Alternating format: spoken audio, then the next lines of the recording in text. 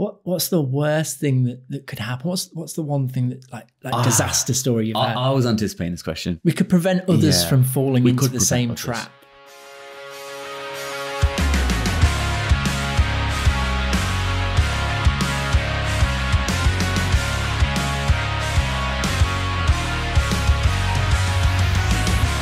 Hello and welcome to the Videography Network podcast. Today's episode, our guest is the one and only Dom Whiting. How you doing, Dom? I'm good. Happy to be here. It's quite nice. Nice little studio setup. I like it. Yeah, absolutely.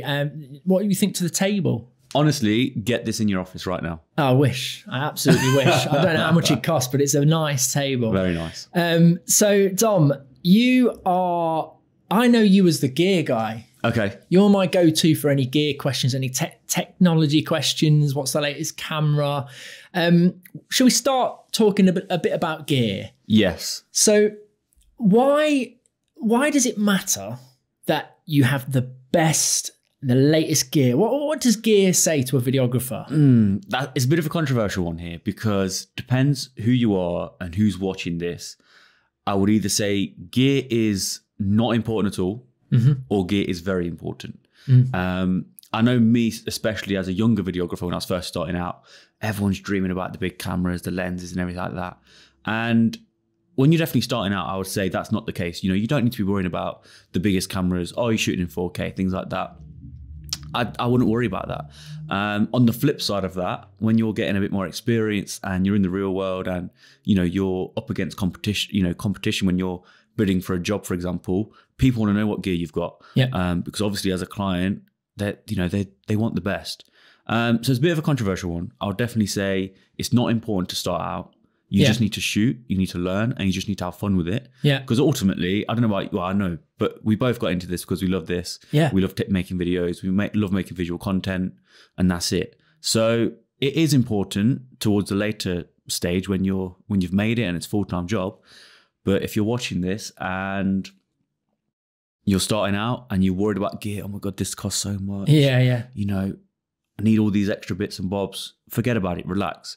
I know it's hard for me to say that and for somebody to be like, yeah, sure. Yeah, no kit over here. Yeah. But that's the case. Honestly, you know, don't be put down if you've not got the best kit. Yeah, you just to start with, you just need the basics, don't you? Having said that, as you've called me the gear guy, for me, I can't stop buying gear. Yeah. You know, now you've made it, you've not made it, but you know, you're getting income from it.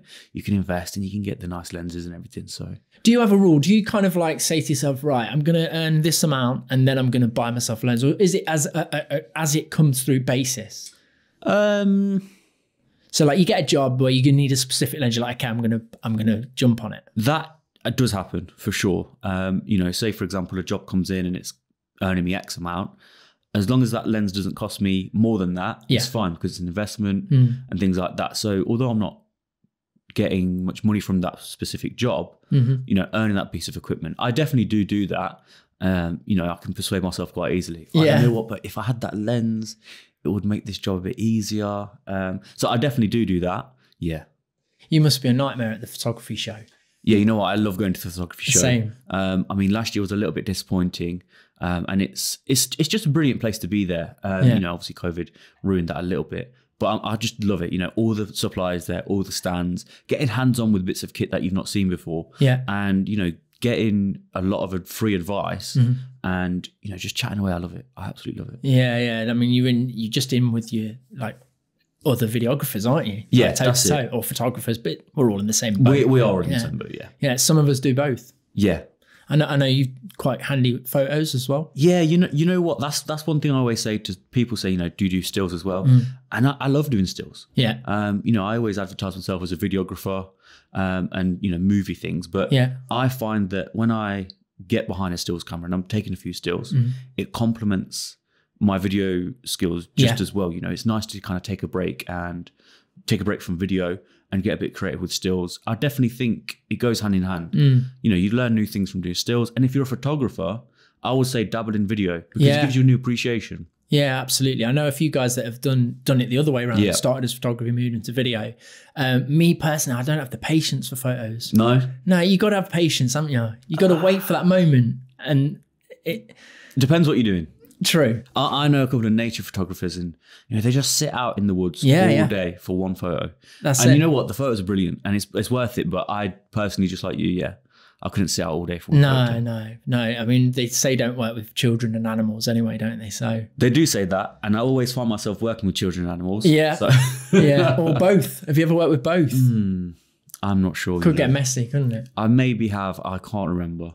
That's the thing. I love the variety of work. Yeah, I mean, we've got so many questions prepared because there's so many ways that this episode could go. Yeah. But I'm an avid follower of you on social media, and you are doing a different job every day. Is that not the dream job? It is. It is the dream. It must be. You know what? I do pinch myself. Sometimes you're on a job and it's absolutely hectic. You're like, you're stressing. You're absolutely sweating. Like, it's not ideal. But then some jobs you just think, hang on a minute, this is exactly what I've done this for. Yeah. I'd live in a mansion by now if I didn't buy all the kit I had. You know what I mean? Yeah, you know absolutely. What I mean? But some days I'm just like, this is just beautiful. How lucky am I, that I get to do this, travel all over, film loads of different people. It is the dream. Yeah. And that's great. I think there's a certain skill involved in that to be able to kind of almost like a chameleon, you're taking on these different types of jobs. There's a lot of videographers out there that focus on one thing. Like I brought up in a previous episode, there's a guy that just does dentist videos, and he's known as the videographer for dentists. It's in America. So, you know what it's like over there. They love their teeth, don't they? Not like us Brits. But seriously, like, you've got a very broad spectrum. So how do you market when you're kind of a master of everything? You know what? How do I market? I think I'm just me. Yeah. I know I tell people that I'm not a production company. Yeah. Which obviously, Insight is. Yeah, that's one of the parallels that I was going to make. Yeah. So as a freelance videographer, I kind of sit in the middle between a client and a production company. Yeah. I think there's a lot of brilliant production companies out there, and I like to work as a freelance videographer. Yeah. For a few reasons. Yeah. It puts me in the middle between, like I said, production company and a client. And being a freelance videographer does mean that I can work on so many different things. Yeah. Like you just said, there are videographers that do certain things and production companies that focus on certain things, certain industries. But as a freelance videographer, I just get to experience everything. Yeah. And you know what? Some people say that's not a good idea. You should always focus on a niche and have like a target audience. Yeah. But for me, I just love being in the middle, being very creative. I don't work in a big team. I am myself, but I do love the opportunity to then work into a team. Yeah. There's just so many benefits. I am my own person. I could do what I want when I want. Yeah. Which sounds a little bit. You can buy gear when you want. Exactly. I'm not allowed to do that. I know. You got to. As a board of directors, I got to run it past. I've got to lie, cheat, and steal my way to that latest lens. But exactly. And you know what? It's not only just my creativity, but I think offering a different type of service. Yeah. Because I fit in a lot with production companies, where we work together and things 100%. Like that. But I know that going through some production companies is very expensive. Yeah. And for small companies, they can't afford that. Absolutely. So I like to just offer myself and my kit as a freelance videographer for a more affordable choice. Because for me, and we do this for the love. Obviously the money helps. It's a job. Yeah. But for me, it's nice to offer that to people. Yeah, because video is so important now. We know that. Oh, it's massive. I mean, like we've had a guest previously within the marketing sector. Actually, Andy Hubbard. Yes. Yeah. So and a lot of the conversation there was about the importance of video. Now, I don't think we need to talk about that because we are living and dreaming this every day. Check the previous podcast. Yeah. Just check out the previous podcast if you need to be sold on why video is important. But let's rewind. Yeah. So, how did you get into video? You know what? Beautiful story. It started back in school. Yeah. GCSEs took media studies and I went overboard. Yeah. Right. Make this little project. People made some pretty decent little things. I went overboard. Right. Yeah. I needed police in my story. I needed an ambulance in my story. So I literally contacted the police. I contacted ambulance. I had meetings left, right and centre. Yeah. And I made it how I wanted to make it. How old were you here? Like 14, 15? GCSEs, maybe, 14, 15, something like that. And I think I just really got the bug of like being on set. Yeah. You know, being behind the camera, recording the shots. I loved it. And it was a beautiful story from then, you know, back onto A-levels. Yeah. Same thing, went absolutely overboard. Where'd you go? Demont? Bosworth. Right. Yeah, so okay. before uni, Yeah. Bosworth Academy. Yeah. Then I worked actually as a media technician. So I was in like teaching kids how to edit and things like that, literally the year after I done my A-levels. Okay. Then straight into uni Yeah. at De Montfort, doing media production. And in my first year, actually, I started the brand Don Whiting Media. Right. Okay. And it was simply just a name to work under, you know, almost have a portfolio underneath that. And it's stuck ever since. Yeah. And that was back in 2014. Wow.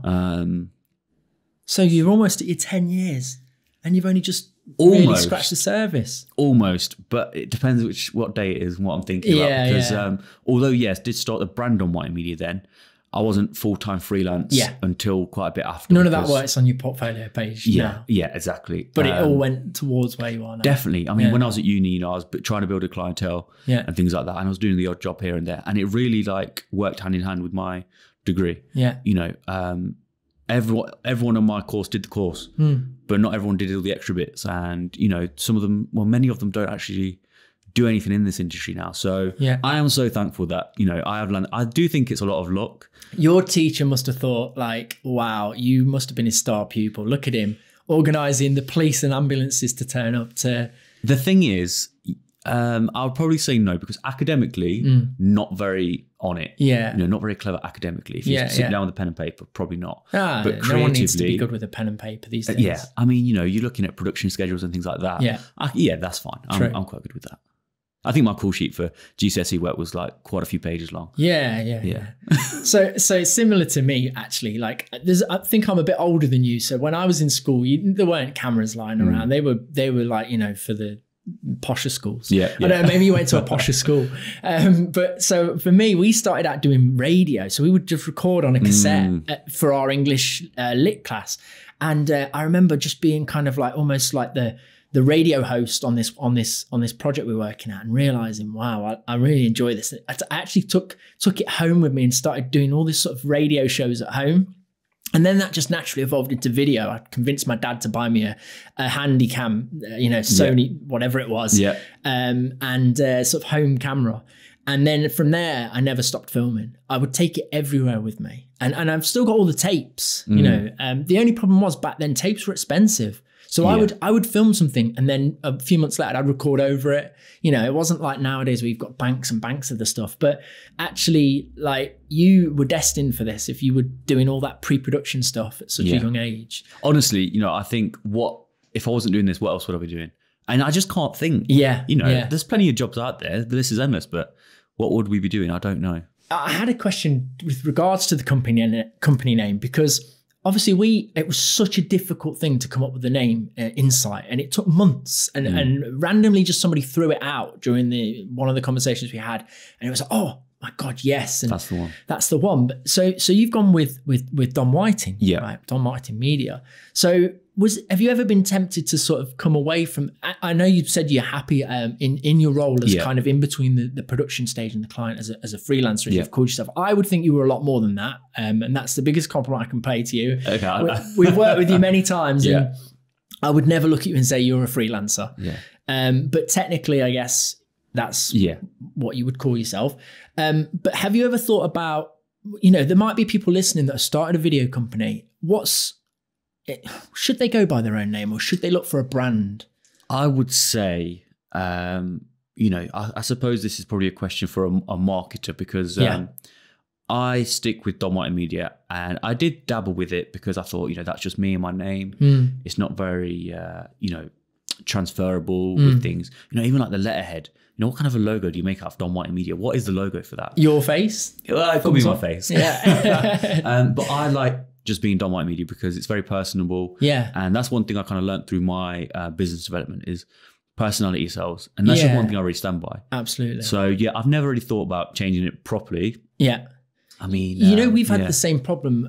You just reminded me, like when we started Insight, people knew me from previously as Adam King, videographer, right? And what ended up happening was sometimes when we started to grow the team, and we would be booked out, and it wouldn't be me that showed up, and people are like, "Where's Adam?" Yeah. And not going to lie, not naming names, but we had complaints. Not because the videographer that turned up was no good, but because it wasn't me. Yeah. And they had the relationship with me, exactly what you just said. And I think that is really important, you know, to have that relationship, because people want to trust you. They know you, they get to know, you know, you become friends with a lot of your clients, don't you? Yeah. And that's why it works so well, because if you're going into their business and sticking a camera in their face and they don't know you, it can be awkward. It is awkward. I mean, definitely for me, quite funny. Just what you were saying is, you know, our parents and things. Oh, why don't you take on another member of staff? Yeah. Why don't you take on another member of staff? And I'm very against that. Yeah. You know, because I want to be just my own. And you know what? I could very much do with the help from another person. Absolutely. Again, with editing. But yeah, you know, it's that thing of, you know, Dom knows this, and especially on company things. You know, I know about so many different things now. I mean, one of my clients is like the scissor lift companies, right? Or the rental companies. And I know so much about these scissor lifts now. It's unbelievable. I know everything about these lifts now. Yeah. That's a backup career for you if you want. Yeah, you know what? There's quite a few backup careers I could go for. Yeah. What's your favourite project you've ever worked on? Favourite project? Okay. Your show reel, by the way, it was some showing. I mean, it's like 50 Cent pops up at one point, I believe. 50 Cent pops up, Drake pops up. I mean, I mean, 50 Cent, I go to 50 Cent because of my age. Drake's a little bit, you know, I'm too old for that. No, I wouldn't say that. But yeah, show reel, I'm actually very proud of that. I won't lie. I am very proud, and I'm very thankful for what I've created. Yeah, I like getting that reaction from people, you know. Wow, your show reel. It means a lot. It really does. Yeah, I mean, you know, it comes from the heart. It's an impressive thing. And I know I've name dropped people, but also the shots look great. You know, the way it flows, everything. And obviously we've worked together before, so I know your stuff's good. But yeah, you still not answered though. What's your favorite project? That's it. Favorite. You're not getting out of this. No, there's not. I don't think I have a favorite project. Okay. I think I have a favorite working scenario. Right. And that is where I am just left to my own devices. Amazing. As a camera operator. Yeah. That's kind of the favorite job. It's not the project, it's the scenario. Yeah. I mean, you know what? There's been some amazing projects I've worked on. Yeah. But yeah, I think the scenario is more important to me. Amazing. And favourable. Very safe answer. Then you're not going to disappoint any of your clients who are listening in with that, are you? I love everything, to be honest. Yeah. I never leave a job and think, oh my God, I'm never doing that again. No. You know, I just love creating visual content, and there's yet to be a job that I've hated. It's disappointed you. Amazing. We were talking with earlier with Andy, just going back to that episode again, about the importance of a behind the scenes video. And I know you love behind the scenes. I'm always getting tagged. Yes. Whenever we're together, my notifications are popping off. What do you love about the behind the scenes? I love behind the scenes. Quite a few reasons. It's great for socials. Yeah. I also think it's great for showing me at work. Yeah. Because you know what? I think when I post a video, a client video, the end result, people don't really understand what went into that. Yeah. You know, some people joke about, I could have done that on my iPhone, whatever. Yeah. And I think behind the scenes really shows it's me at work. This is what's into it. You know, I'm not just shooting on a little. It's important for the clients to see, or potential clients to see, I want to work with that guy. He seems like he's relaxed, he's fun, he knows what he's doing. Yeah. I love working with you for behind the scenes because the gear, again, because you're the gear guy. Yes. You know, you got this huge setup and it's just like, wow, that looks impressive. Clients love that. They love it. They love it. You know, I know the first question I answered was gear's not that important, but you know, especially when clients are spending a lot of money with you, because it is, you know, that's just the cost of video production these days. It's not a cheap service. No, it's not a cheap service. And I think they get put at ease a little bit when they see you turn up with so much kit. Yeah. Like, oh, okay, my money is being well spent here. And, you know, it does make a difference to the video. I tell you one thing that you really sold to me in the early days. We were working together and we ended up getting our own one as well because I saw the client's reaction to it, but that was the external monitor. Yes. Being able to put an external monitor in front of a client so that they can watch from anywhere in the shop floor. Yeah. They're not having to huddle over the camera with you. So many benefits for that. It's fantastic. And it just gives off a really good impression that this is, you know, you've paid for something here and this is what you're going to get. So it's their experience as well. Yeah. You know, it's not them just watching you shoot something. And the amount of time that must save where maybe there's something in the shop that shouldn't be there, you know, Yes. in an industry that we're not that familiar with, for example, something health and safety, or Yes, that exactly. they can just watch in. That's exactly what I was going to say. Yeah. You know, someone in the background, he's not wearing a face mask nowadays or a helmet. Yeah, they notice that. Yeah. Because, you know, like I was saying about my favorite scenarios when I'm left to my own devices, making it look beautiful. I'm not always checking editorially what's in the shop. Like that. Yeah, unless you've read their like training manual, you know, which is, you know, if they want to pay for that, I'll put the hours in. But, yeah, that's really important. And I know that it went down well with the client as well. And, you know, one time even just having the gimbal, we got the latest gimbal, the Ronin. When the Ronin first came out, we were on a conference shop floor with the gimbal and I hadn't really used it. And I was like, you know what, other than the odd panning shot, this is built for more. So I got one of the sales executives for the company we're working for to walk around the conference floor just talking to camera. And I was just backing off.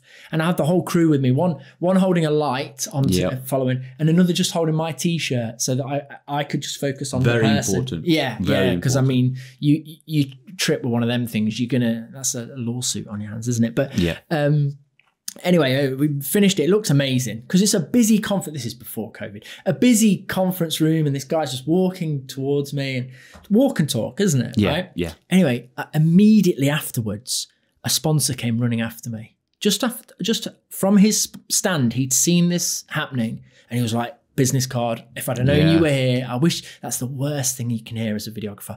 I wish I'd known you were going to be here. But yeah, it was the gear. It definitely wins people. It is important, and I think it can give a new dynamic, especially like you just saying there with the gimbal. Yeah. You know, like shallow depth of field. Everybody wants a shallow depth of field. Yeah. And you can do that with any lens, to be honest. You can, but it's made a lot easier with faster lenses. Yeah, 100%. Yeah, you know what? You can have all the gear in the world, but if you're not using it to its full potential, there's no point in having it. Yeah. You know, that's just a statement, really.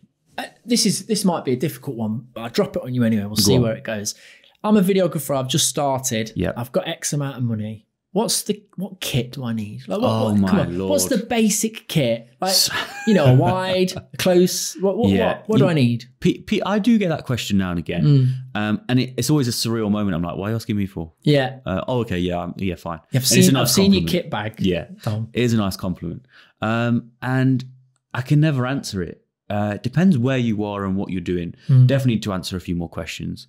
I mean, I get that question quite a lot from makeup artists and hairdressers. Right. And they're like, you know what, I really want to buy a camera. What camera shall I buy? Yeah. And for those kind of people, I'm always saying, it's in your pocket. Yeah. It's your phone, right? If you're a videographer, which is actually what you asked, it really depends on what you want to be filming. The thing is, I remember when I started out and I had X amount of budget to start the company, and I knew I needed a wide lens. I needed a good interview lens. I needed maybe like a 200mm for any kind of like event, like awards nights, you know, where you're in the rafters. You need tripods, obviously the camera, which is these days, I mean, so we both shoot on Sony, don't we? Yes. And I know Sony is a big win for video. It is. But there's others that are catching up, like Panasonic and... I would say brand is very important. Yeah. Especially in the freelance world nowadays. You know, people don't want freelancers that are shooting on Canon the C range, you know, C100, things like that. That's just not what the broadcasters want. That's not what people want. No. There's definitely trends in video production and the camera kit, and Sony is one of them, and that's the reason I'm Sony. Yeah, there are trends, and I suppose that probably will answer the question as well. Is, you know, where do you want to be taking your videography to what kit you need? Yeah, because like if you just wanted to say maybe focus on weddings, then a DSLR and a few lenses is probably all you're going to need. A couple of LEDs. I would definitely say audio. Do never forget about audio. Sorry, we've not even talked about that, have we? No. So important. Audio, I think a lot of people forget about that and they don't worry about it. But actually, audio really makes a video. Yeah. You know, you could film the best thing in the world. Yeah. But if the audio that goes alongside it is rubbish, it just makes that watching experience, that viewing experience, terrible. And I remember like learning this and I was like, oh my Lord. Yeah. You know, it's 50-50.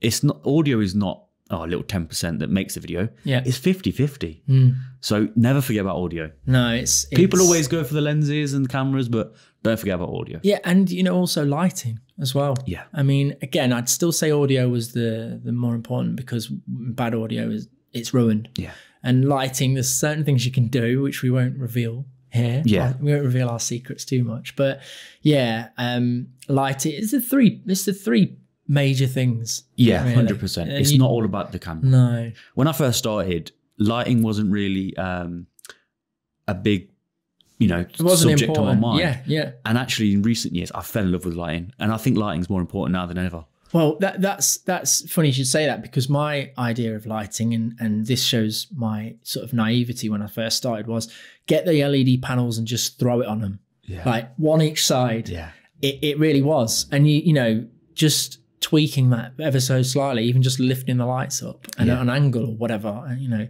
the whole 3-point lighting setup, it's so simple. You just have to, you know, if I was giving advice to a new starter, I'd say get onto YouTube and watch those videos every second of the day that you have spare.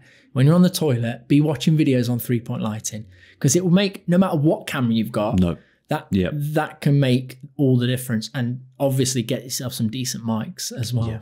When you were starting out, Dom, for me, I always saw rival videographers, whether it be freelance or other companies, as competition. Yeah. And I was almost taught by my previous boss to stay away from the competition. Yeah. And it was I could never understand it. And there was one part where a videographer had moved back to Leicester, started a business, and he would call me quite often, and we would chat and we would share ideas, and it was great. It was like therapy, you know, somebody who understands what I'm going through day to day. And this boss of mine hated it. One time he literally took the phone out of my hand and put it down and said, "Stop spilling all our secrets." And, you know, how wrong was he? Very wrong. You know what? I can understand the fear. Yeah. I mean, if you're not happy and, you know, if you don't feel like you're in a good position, I can 100% see why other videographers may become rivals. I mean, for me, competition, if you like to call it, other videographers that are local to me, they've helped me out plenty of times. Yeah, same. You know, if I can't do a job, if I'm already booked, I'll ask such and such. You know, we all have a little list of people we go to. Yeah. I know I've given advice to other videographers, and they've given advice to me. I think some people maybe have a difficult attitude sometimes, and they want to become your rival. Yeah. But yeah, I wouldn't necessarily say they are rivals. I would 100% learn from them.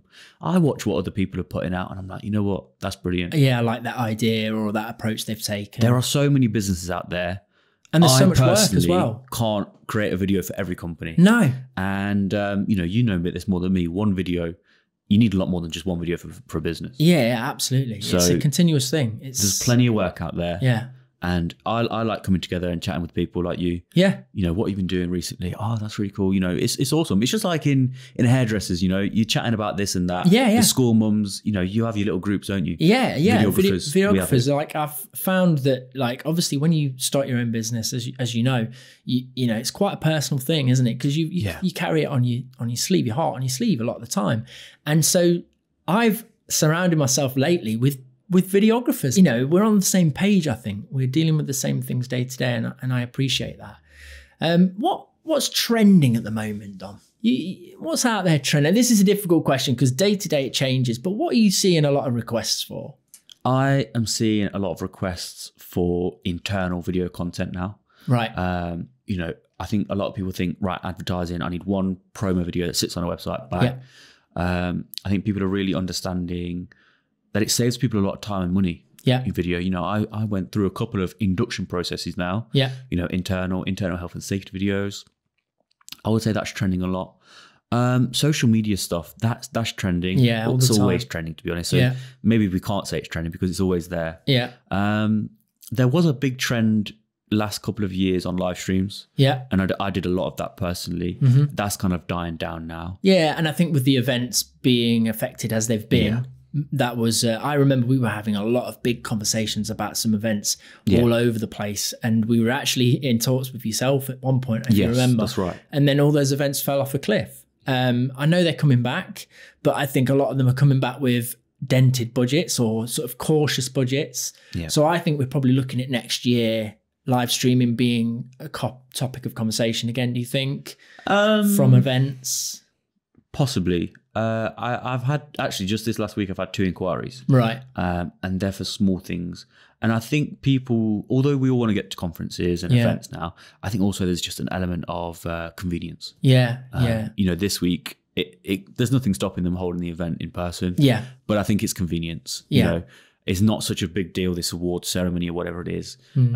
So it's convenience.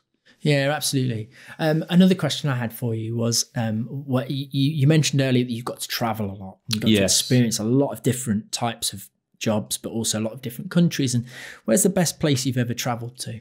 The best place, I would say, is, well, probably my favorite. I'm not sure whether I would say it's the best, but actually Abu Dhabi. I went there 3 years in a row with the Rich List group.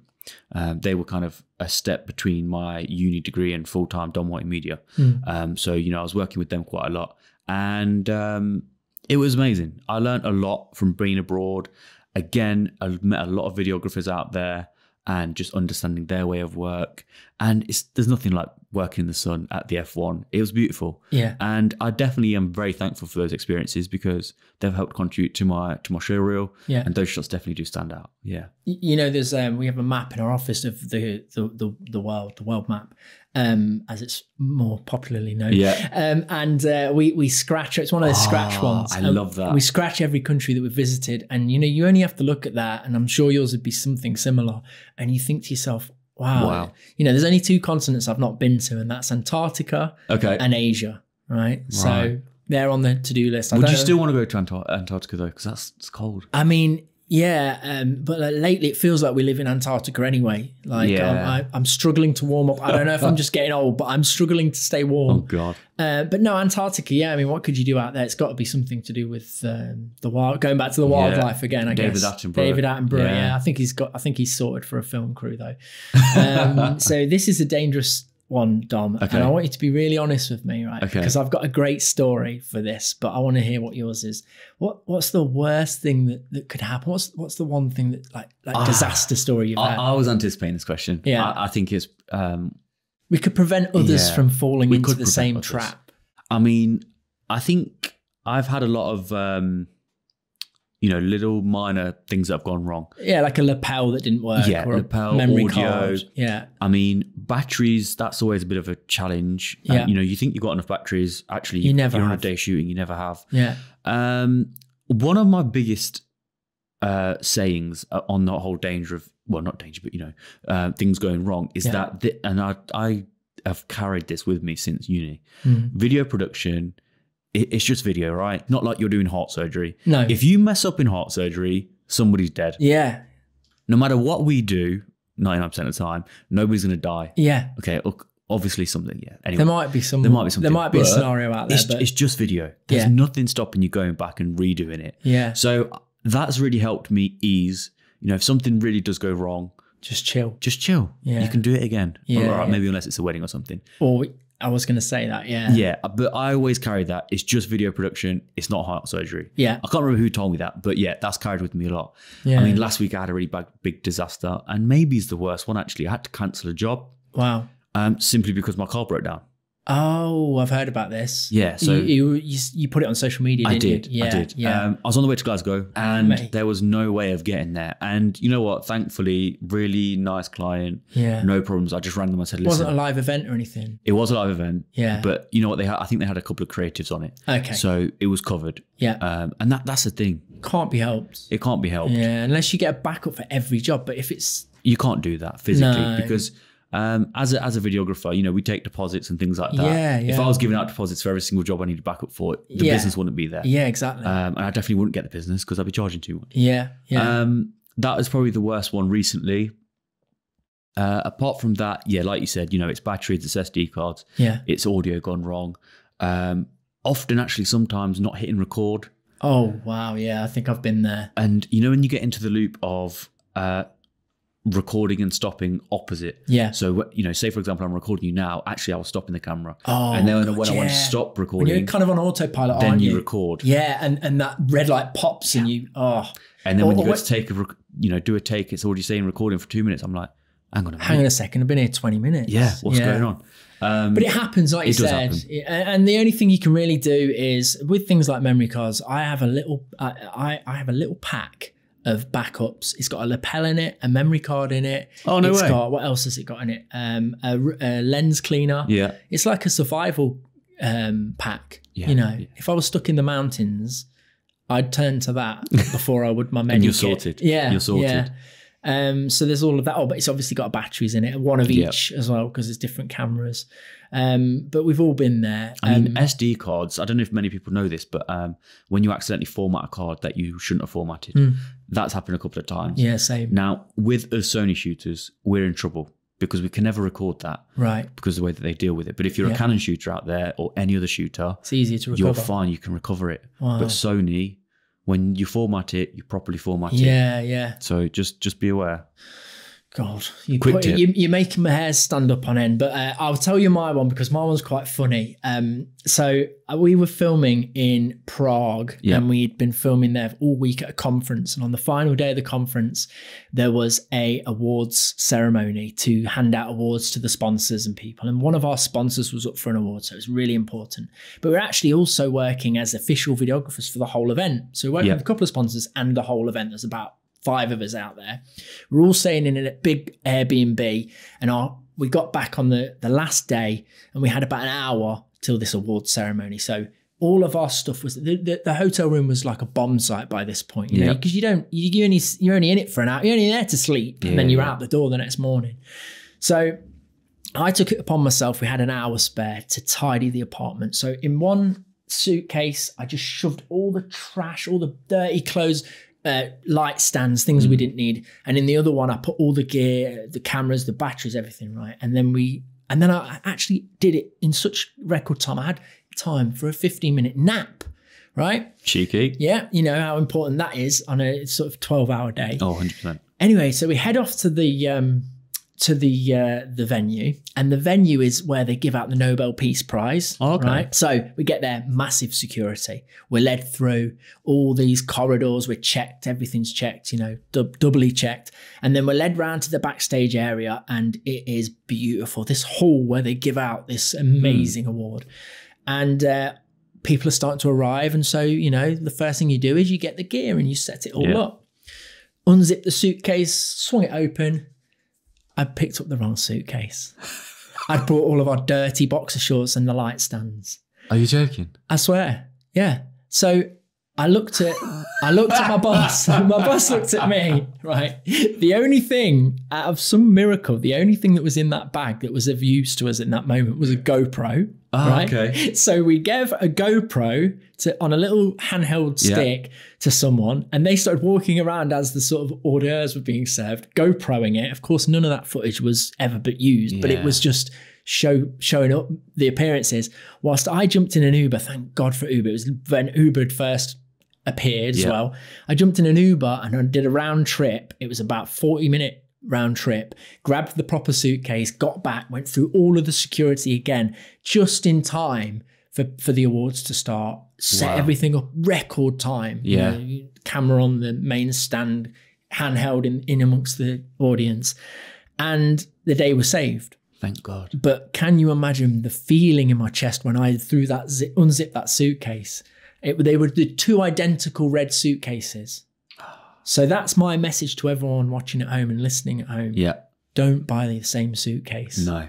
Always split them. Get them different. Wow. Because, it was funny. And I mean, it wasn't funny in the time, but when we look back... You must have been sweating buckets. Oh, I hated it. And that's not actually my worst ever story. There's a real bad one, but I'm not going to share that in any public forum. Anyway, so I think we've probably spoken about so much, and we could go on more. We'd have to get you back on again because happily, that's not a problem. Yeah, because it's just, you know, you really are a joy to work with, Dom. I don't want to get emotional. No, I appreciate that. I really do. But it's been great working with you on the projects. It seems like we've done quite a few this last 12 months as well. And you know, it's been a pleasure. So thank you for coming on. Not a problem. I'm sure you'll be inundated with people reaching out. All the behind the scenes are going to be there. What lens do I need? What lens do I need for this?